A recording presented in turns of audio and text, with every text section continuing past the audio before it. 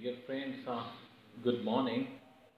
Today we are going to discuss how to plan for going abroad for studies.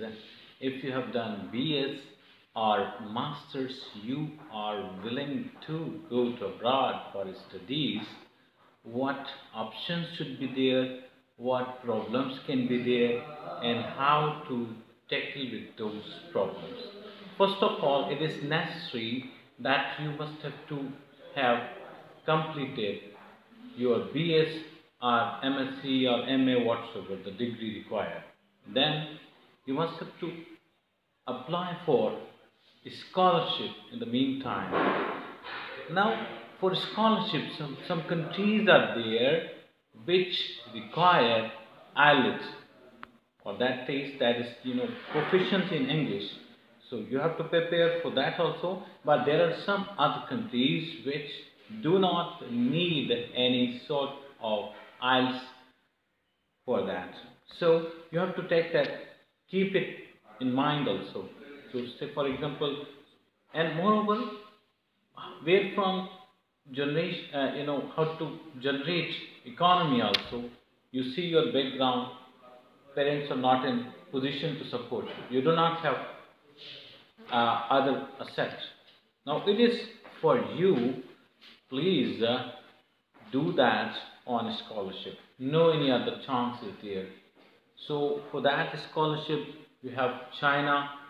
That's also favorable in that GRE or IELTS. That type of things are not required. So other countries may require that.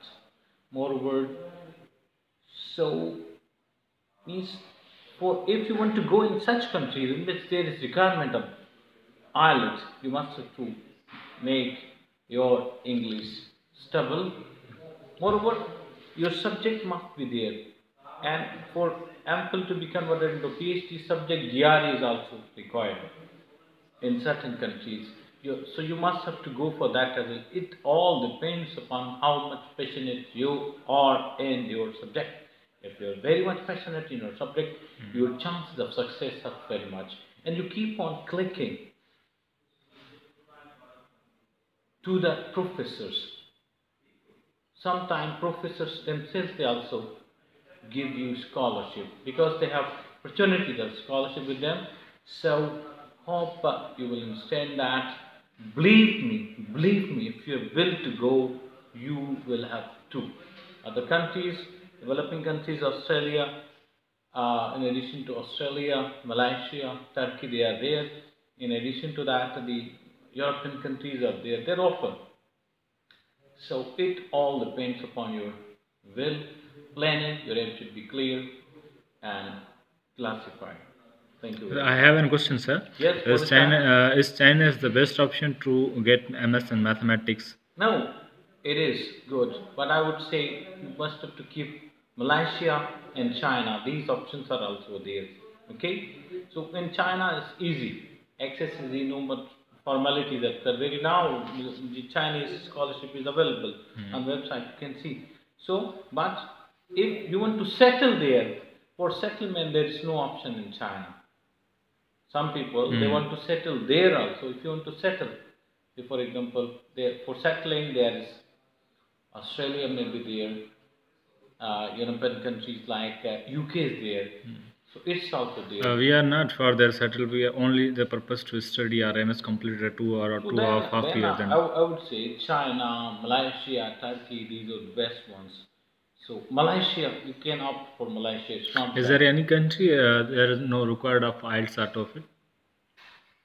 In such countries, I'd say China is clear.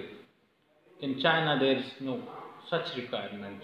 And in I think New Zealand also, they require one certificate from university. They say that if university is giving you certificate that he has got an education and English medium, so they exempt that also. New Zealand can be there, Australia is there, you can easily go there.